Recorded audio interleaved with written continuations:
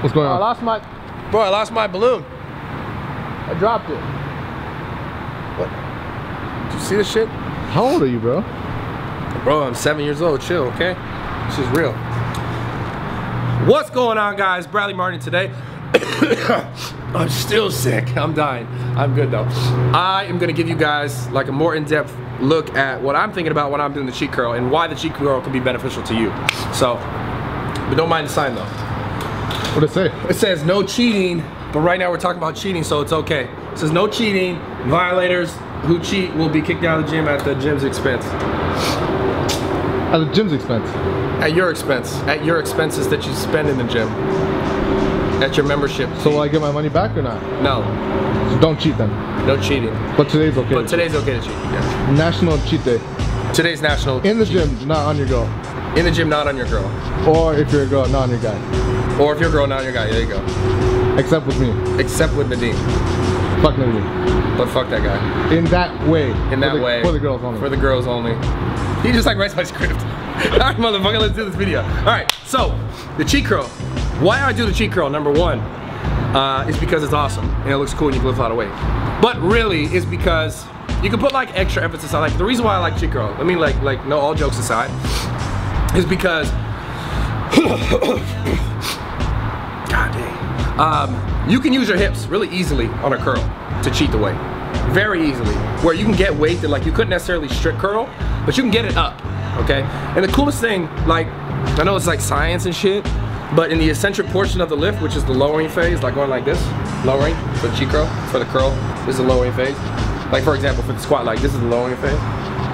Eccentric, like going down. You tear the most muscle fiber. So that's, in that portion of the lift is when you tear the most muscle fiber. So in science terms and shit, which I'm not really gonna talk about, you could build the most muscle in that like portion of the lift. Like you don't build the most muscle in the concentric and the contraction when you're going like this. Even though you look the coolest, you're going like this. You know what I'm saying? So the reason why I like to use cheat curls to get my arms bigger, and the reason why I like to do the cheat curls is because you can use your hips to get a weight moving, grab it at the top and take it down slower. Because you can also control more weight, you can lower more weight than you can contract, right? You're stronger in this section. You're stronger in the section of letting the weight down, or in the squat, letting the weight down. Right, you guys notice if you're squatting like, say if you're like squatting like close to like a max. This will give you guys a good like picture.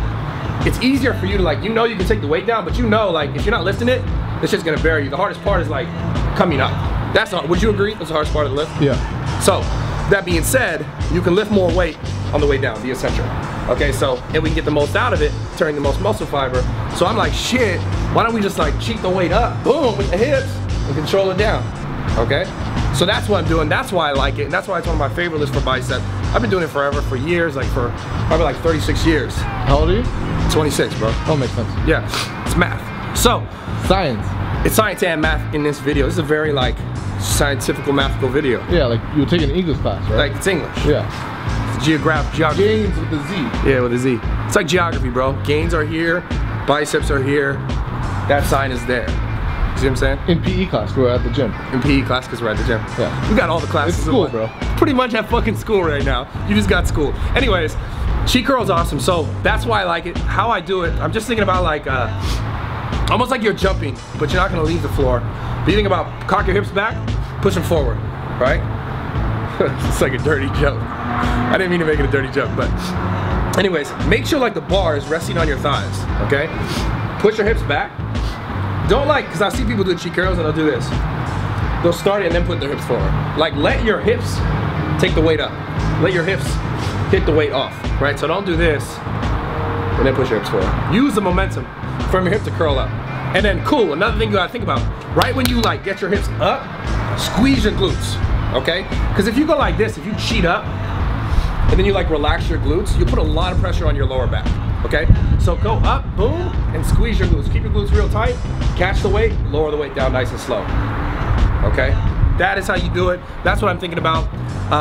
As the weight's traveling up, like as I hitch it up, and my glutes are tight, I'm just thinking about like grounding my feet into the floor, nice and hard, squeezing my glutes, letting it come down slow, okay? Give that a shot, guys. Typically when I do it, I'll do a weight that I can't lift like more than 5 times without cheating. So that's the weight that I'll use for the cheat curls, and I'll go for like 12, 15 reps with that weight, and I'll start cheating it at 5. So the set isn't like cheat the whole set. I'll do the 5, strict as I can, and then I'll start to cheat it and just bang it out until like the cows come home, you know? Because that's the thing. Cows come home on the farms and stuff. You've heard that saying before, right? Yeah. It's not, okay. Until the cows come home. Like, move, come home. Yeah, come home, move, you know? Anyways, I appreciate you guys. I'm out. Make sure you guys follow me on Snapchat. I post there all the time except for today because I've been sick. But I'll post pictures of Bam and my dog. And I appreciate the love on the vlogs. They're gonna keep coming. They're gonna keep coming because I can speak really well English. But anyways, I'm out. See you guys soon. Let's go find that balloon though. You think it went down that way? I think it did. Yeah, it went down that way for sure.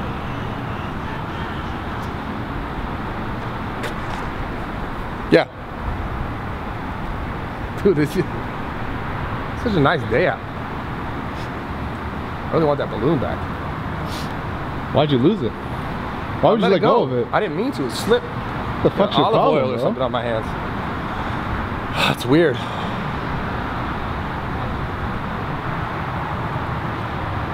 What are they doing?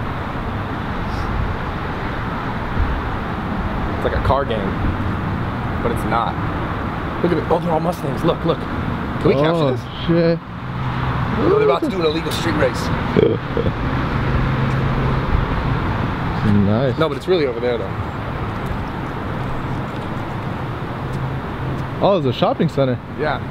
This is where they film a bunch of movies. Do they? Yeah, they like film this out. Look at all these are all movie trucks. Because they rent this space out and they put like props and shit. They did The Walking Dead over here once. Really? Yeah, I saw them.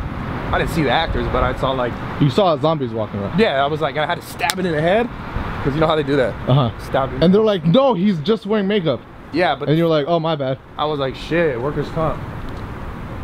You're like, just pay him back. Just... Yeah. I was like, he was a zombie. I felt like I was in Walking Dead. I mean, look at this shit. I feel like in Walking Dead land right now. You know how they just break into places? Is it Walking Dead land? Break in here, bro. Do it. Yeah, let's break in here.